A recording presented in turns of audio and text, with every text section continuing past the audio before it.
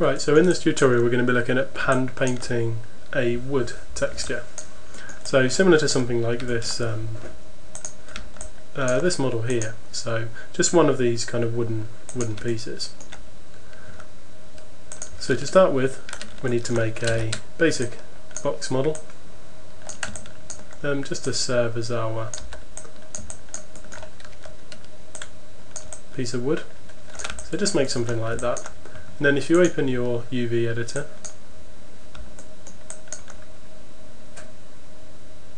and then to unwrap this, we'll go to our UVs and we'll try just unfolding this. So just left click and then right click repeatedly on the unfold option here. So let's just see if it's put the faces in the right place. So there's our top face, it's one of our side faces, there's our base, and there's our other side. So the only two that aren't done right are these two here. So if we just say select this one and then press the remove the UVs option, just gone out of my head for a split sec, it's that one, isn't it? Then press W to go to move mode and you can just pull that one off, and then do the same on this one. So right click face mode, select that face, and then either use this one here, which is tear off faces, or I thought there was another one as well, this one, split UVs. Okay, then we'll need to rotate this round and select this island here and rotate that round. Then if we hold down the right mouse button and go to edge mode, select that edge, make sure these are the right edges. Like if I select this one and it's lining up with that one, that's not right. You want to make sure that this one lines up with this one. Then if you just use the move and sew UVs and move and sew UVs, there you go, that's the unwrap we want. So we'll scale that down into the window and make sure we're using like as much of the space as possible for this. So something like that. I know there's nothing in this area here, but it's only like a demo so you understand how to paint handheld wood. So what we'd normally do is obviously have more of the model kind of up here and so on. So if we then go to polygons, UV snapshot, we'll do this at, I guess we can keep it 1024, but maybe we'll do it 512. No, we'll do it 1024. Out UV, set this to JPEG. Obviously this should be your project folder, but if it's not, then you can set it to whatever you want. I'm just going to put it into the Dungeon Runner root.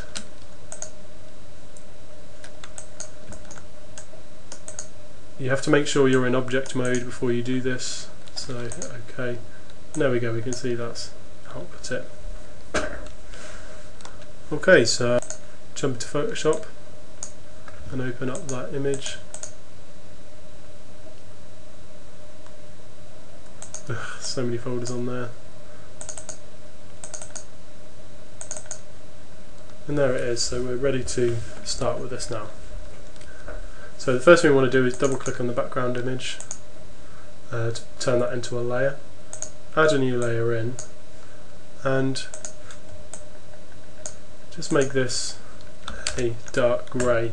So if you turn this layer off, select layer 1, if you hold Alt and press delete, that will fill in with your foreground colour. If you hold Control and press delete, that will fill in with your background colour. So I'll make that visible again and set this to lighten so we can see our UVs. You could also do image adjustments, invert, and set that to multiply, and that makes it easier to see, I think. Okay, so we're ready to begin painting the wood. So we'll add a new layer and we'll drop that below the UVs.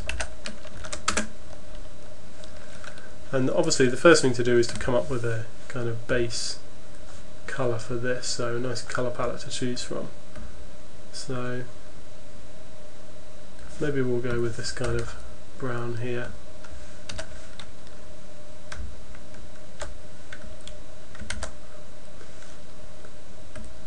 So we'll initially use this hard round brush here just to get our base colours down.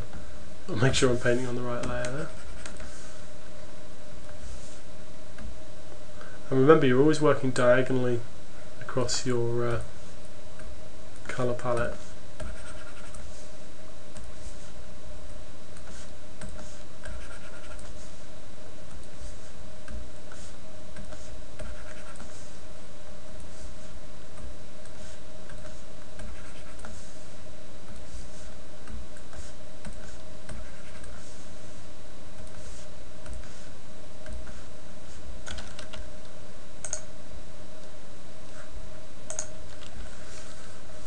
Okay, so it is good step to do this,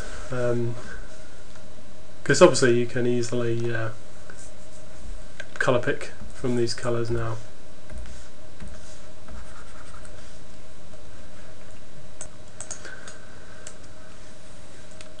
Right, so with your colours laid out, it might be a good idea here actually if we just use Control T and rotate this round, stick this here.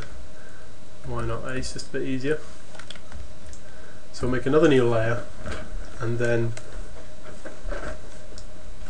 we'll pick like the default brown for our wood, which will be this one. And to colour pick, I'm just going on, pressing B to go to brush mode, and then holding Alt, then you can click on the colour you want. Now remember, we should be using our Valuebrush here. So your Valuebrush should be, first of all, set to shape dynamics with pen pressure turned on, and the minimum diameter I have mine set to 40%, and you should have a transfer opacity jitter turned off, set to pen pressure like so.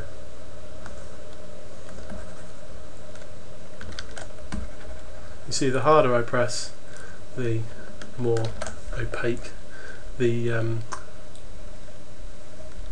painting is. Okay, so we're going to start with this top side here, and to start with we could just literally just fill this all the way in with this colour. It's kind of like a base set.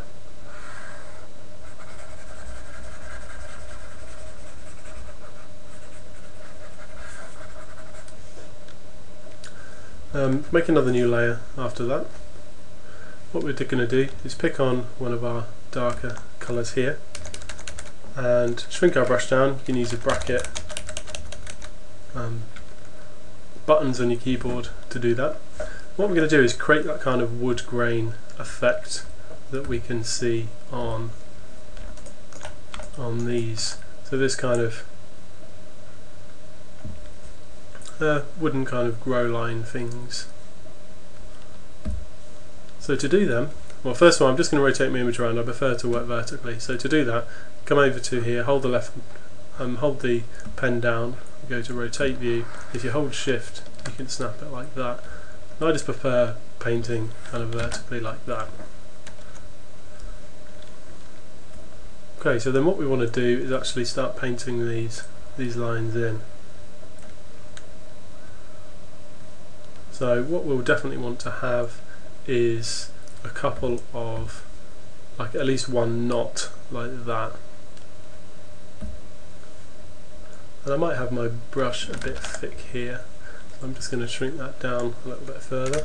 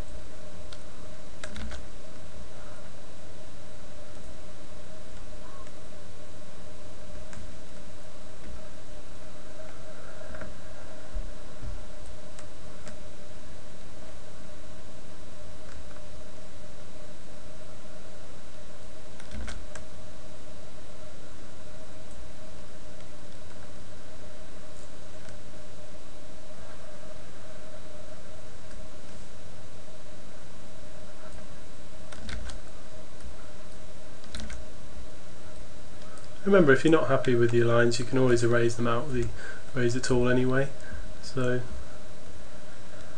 can be a bit of trial and error till you get a set that you're happy with.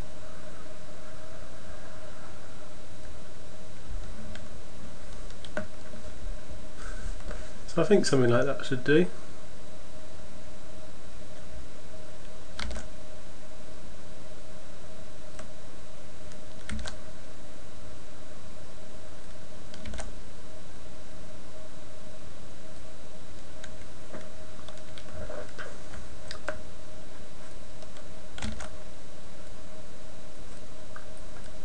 So I'm just going to go in now and just tighten all these lines up, just make sure they're all like running to the edges and things like that.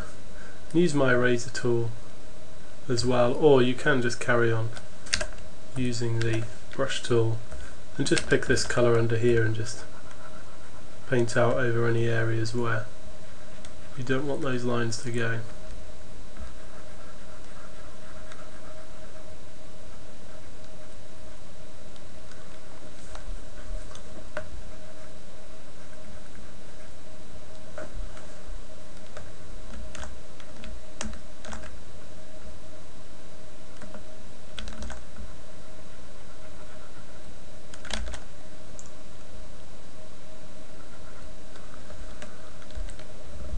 Okay, so with those lines in place, if we just add another layer on top of here, what we're going to start doing is painting the actual wood detail in.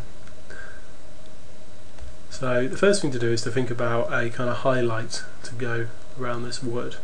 So I'm going to pick something, one of these colours here, maybe this one.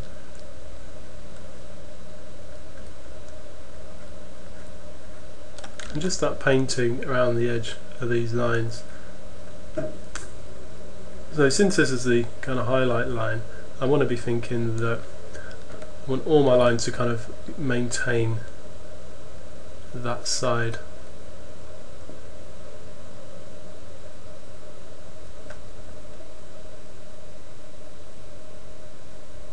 And obviously you want this to be a little bit rough and uneven as well.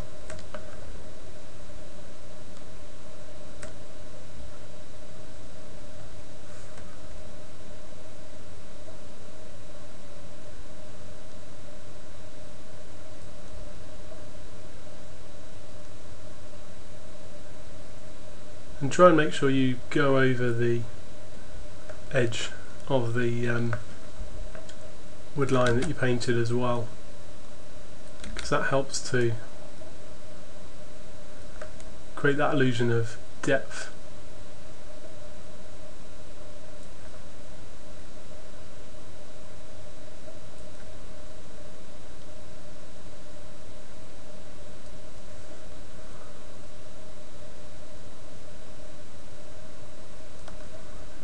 You see it's useful as well not having such a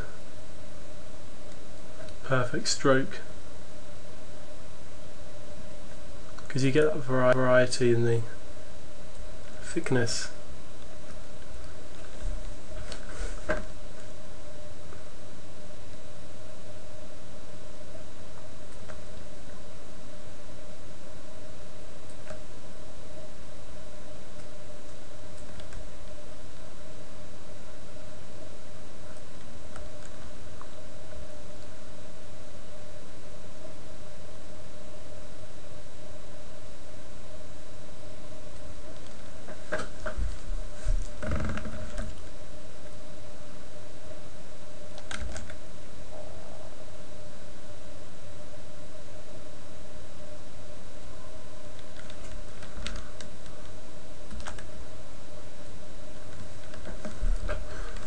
Okay, so you can see now we're starting to get that that wood grain effect, but we still actually have another couple more lines to paint. So I'm just going to make another new layer here. We need to think about putting in this knot effect here.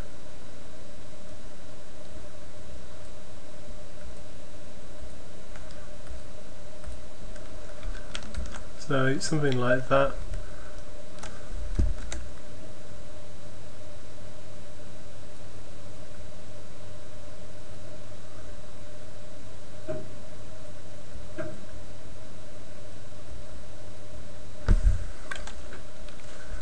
So that will probably do for now.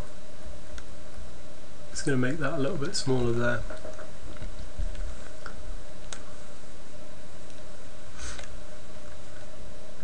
And then maybe we could try, well, first of all let's put in the highlight as well on this.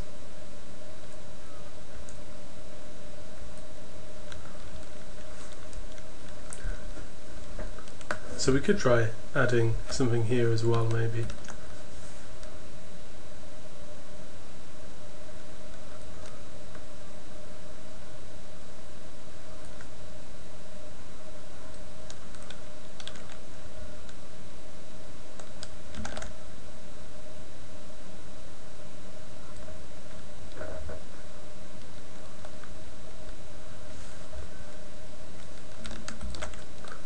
Maybe I'll paint out this line.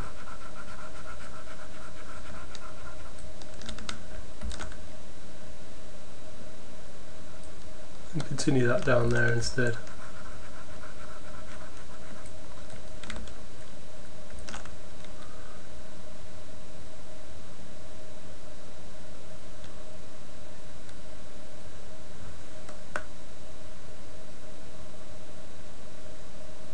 And then add the highlight line for this bit here.